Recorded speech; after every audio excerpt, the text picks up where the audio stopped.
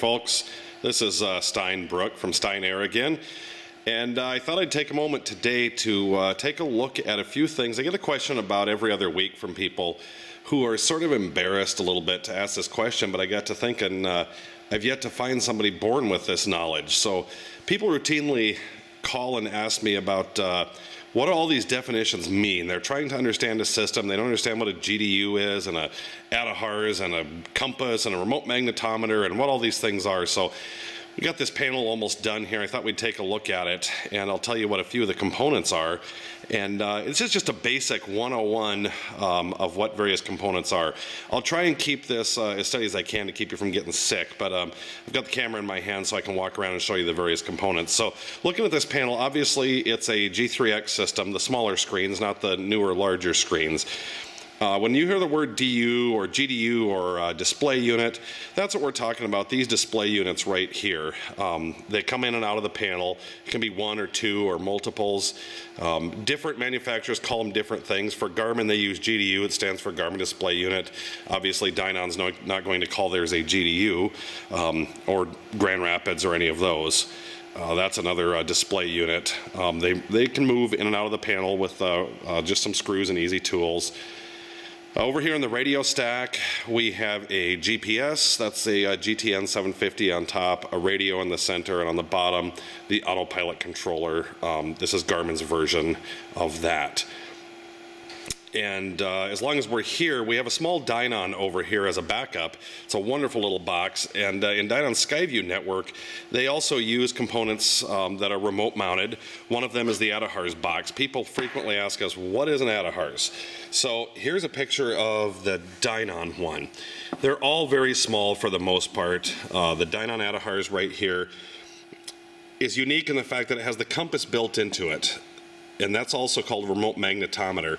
The neat thing with that is you'd only have to mount one box instead of two, but the downside is you have to mount this then in the back of the airplane away from the instrument panel so that it doesn't have interference from magnetic or EMI or RF interference.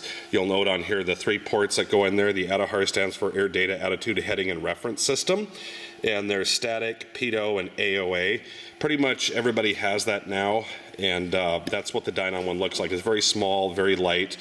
You do have to mount this one level with the direction of flight and level with the aircraft, and it must be facing forward. There's really not a lot of options on this box for mounting. This was what's called the EMS module. All the manufacturers now pretty much have one. They call it an EMS or an EIS. It stands for Engine Monitoring System or Engine Information System. It's the box that all of your engine sensors and probes will plug into, like the EGTs, CHTs, oil pressure, oil temp, fuel flow, all of those things will plug into these boxes. These don't care how they're mounted or where they're mounted, so we usually mount them where it's convenient to hook up the engine probes and sensors in the aircraft. Here is the Garmin version of remote magnetometer or remote compass. It's very light, weighs only 1 ounce and something. It needs to mount somewhere away from magnetic interference, so either towards the back of the airplane or out in a wingtip. The easy thing about this, and on the RVs, it can go just on the aft deck where the horizontal stab attaches. It works out really, really well. If we look over here, I have a few servos laying here. These are just autopilot servos. If you haven't seen an autopilot servo, this is what they look like. This is what the Garmin, or the Dynon autopilot servo looks like, excuse me. Very much similar in construction to the TrueTrack servos, kind of the guys that started it all. TrueTrack uses this style servo, so does Grand Rapids, MGL, Dynon, Advanced Flight. Advanced Flight can use either now the Dynon servos or their own TrueTrack versions. It has a stepper motor and a gear train inside, bolted on with a shear pin for safety. The Garmin servo looks similar but is entirely different. It uses a little DC servo motor. It does not have a shear pin. It uses a clutch instead. A little bit lighter, but they mount in the same mounting pattern, so you can mount them very similar in the aircraft. They're all very easy to mount. These two belong to this panel. Everybody now pretty much has automatic pitch trim built into their servos. Very few wires, as you can see, need to go back to the servo. Same for Dynon, not a lot of wires, just a few wires that go back there. I'm going to move around to the back of this panel here. And that way you'll be able to take a look at some of the other components here that we have. And on the way, I've set out a Grand Rapids set of components. This is what their remote compass module looks like. Again, you'll see it has an arrow, it says forward direction of flight, and it's very lightweight, very small. That's what their remote magnetometer, their remote compass looks like. This is an ADAHRS or an ADAHRS module. It's just a box with all the gyros inside of it. This is a Grand Rapids version, which has two. It's a dual, so you can see it's twice as high. It's kind of bigger than all the rest. Has the air data that goes into it, pitot and static, and then the connections up to the instrument panel, but it's not necessarily heavier. This one just happens to have two of them built into one box. It's the only one I happen to have here at the moment to take a look at.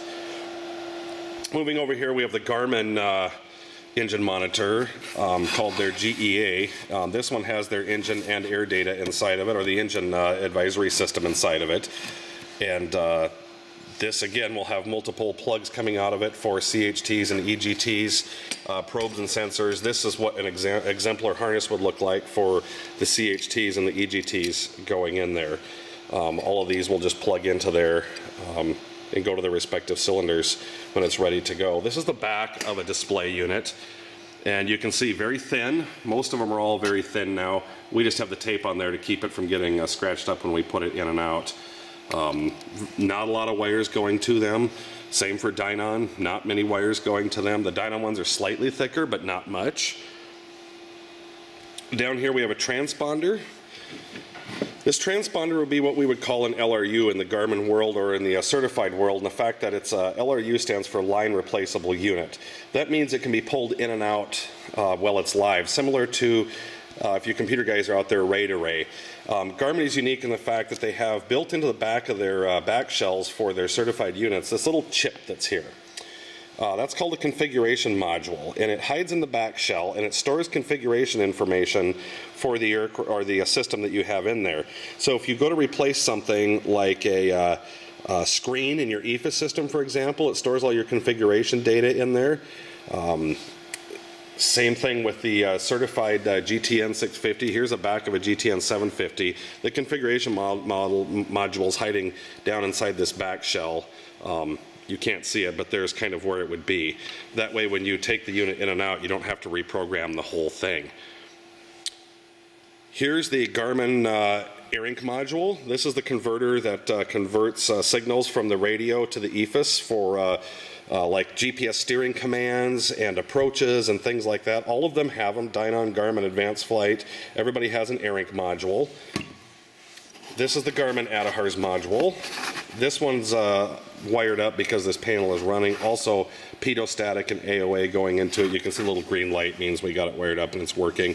Kind of the neat thing about this little Garmin module, it's not very big, but you can mount it in pretty much any orientation. It can be mounted flat ways, sideways. Think of the walls of a room. All four walls and the ceiling can be mounted this way, that way, however you like. And once you get it mounted, you just tell the system when you hook it up, this is the direction I'm mounted, please calibrate me. Now some boxes have the ADAHRS built into them. This is the back of the Dynon D6. You'll notice it still has 3 ports on it, pitot, static, and AOA. The ADAHRS or the gyros are built inside this box, or it's this instrument. There's nothing to mount remotely with this box except for a small compass. Dynon systems that use a remote compass have this little bugger. It's a super lightweight, small little box. That's the remote compass. It does not weigh much, merely probably 2 ounces or 3 ounces. Again, it has to be mounted fairly level. The direction of flight is somewhat critical. This is a box that's a Garmin ADS-B box that's dual band with wireless Bluetooth in it to go over to your iPad, things like that. But that's a quick look at all of the various components that go in the panel. Like this is, like we had said, the ADAHRS module. You're going to hear ADAHRS, ADAHRS, GADAHRS. They all do have slightly different meaning. At its core, an ADAHRS box is an attitude heading and reference system. It's a box full of gyros and accelerometers and sensors and things like that. When you add the AD in front of it, it stands for air data. That's what these ports, why you'll see ports on some of them and not on others. If there's a G in front of all that, some of them have GPSs built into them. That's why you'll end up with a GADAHRS and ADAHRS and ADAHRS and all those things. And if we look at the back of the Garmin, you'll see this is why we have there's the GDU for the Garmin display. But I hope that helps just answer some very, very, very basic 101 type questions about what is the componentry on the back of an instrument panel and in your airplane, and what you're going to have to mount where, how you're going to have to mount it. This is the back of a RV10 panel. Fairly robust panel, obviously. Multiple Garmin screens in it, a GTN 750, a backup comm. This is just a quick look at the wiring coming out of your 750. It's not terribly complicated, but it is tedious, and you can see once we're done, this is what it looks like hand laced up. This is what the bus architecture looks like on the back of the circuit breakers. But anyway, that's just an overview. Thank you guys for watching, and again, this is Steinbrook from SteinAir. Should you have any questions, feel free to contact us anytime. Our website is www.steinair.com.